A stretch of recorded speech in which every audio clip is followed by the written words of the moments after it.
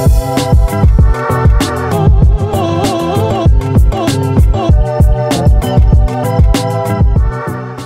guys, welcome back to my channel. Long time no see.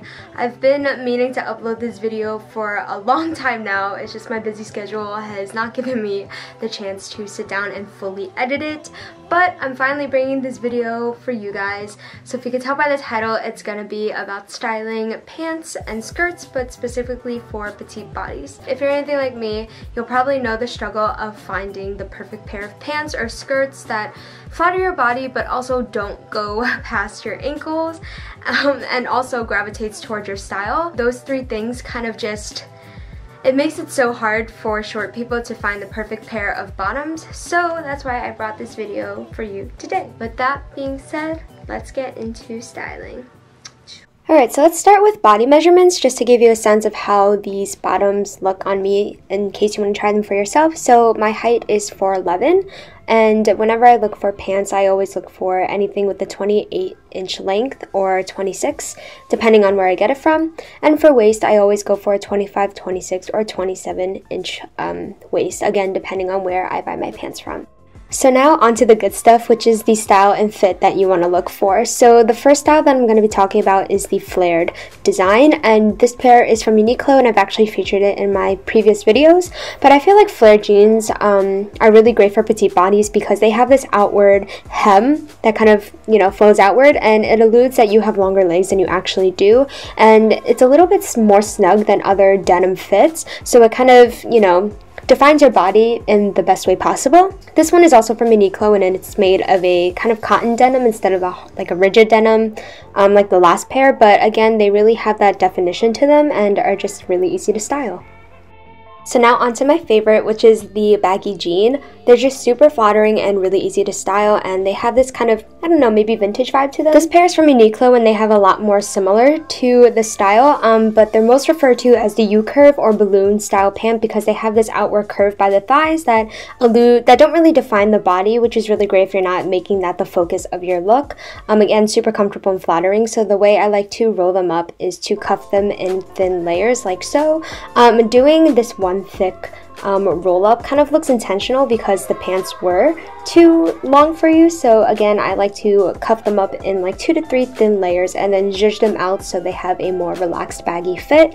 I also want to mention that Levi's is really great at making petite jeans similar to this style, so I would definitely check them out as well. The next style is, surprise surprise, another pair of baggy jeans. These ones are from Oakenthorpe, but they do have more of a straight leg that kind of gives that relaxed 90s fit. Instead of leaving the hem awkwardly like this, you can see it just kind of sits at the ankle. I like to fold them up once ever so slightly so that it's kind of, I guess, has an irregular hem. And what you don't want to do is fold up the hem multiple times because of the straight leg. It will give off this rectangular shape, and that's not what you want. It's not the most flattering, so rolling it up once will definitely do the job.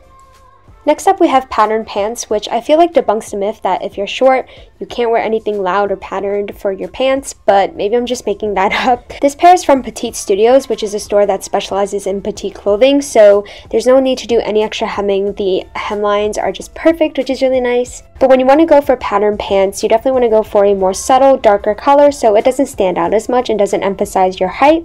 This pair is also from Uniqlo. Again, it plays along with that check design and that neutral dark color scheme. So if you're ever afraid to try patterned pants or skirts, definitely don't be afraid. Keeping these tips in mind will help for sure. When you do decide to wear patterned pants that are cuffed at the bottom, you want to make sure that the inner design of the pant is the same as the whole design on the exterior. So basically what I mean by this with the foot demonstration, see how I cuffed the bottom of the pant? When I rolled it up, the interior of the pant is the same as the exterior, so it really doesn't have a huge difference on where you folded it, and it's really just a cohesive look as opposed to something that is a lighter material or has a, I guess, faded look to it on the inside, or I guess a different pattern. Whatever it may be, you want to make sure that it is cohesive when you cuff it up, like so. Also, I'm struggling to really balance here. Another note is that when you do decide to cuff up I guess a rigid material like these trousers I have on, there tends to be a little bit lopsidedness when you cuff up the hem. What you want to do beforehand, if you really want that cut crease cuff at the bottom. You just have to roll it and cuff it up before you wear it. Iron it a little bit so that it's really stiff and has a shape to it, and then you are all good. All your cuffing problems are solved. And of course we can't forget about skirts, but to be honest, I did have trouble finding options in my wardrobe because I'm still trying to find the best fit that works for me. But this one here is from Uniqlo, of course, but it has this straight A-line fit to it, which is really nice and flattering. This slit in the back not only adds a little bit of a, unexpected touch, but since the hemline is so close to the ankles and you can barely see my legs, the slit in the back helps break up the overall look of the skirt and kind of makes it a little more dimensional. Yay, we've reached the end of the video. So those are all the tips that I have for you guys. I just want to put out there again that I'm not a professional stylist by any means.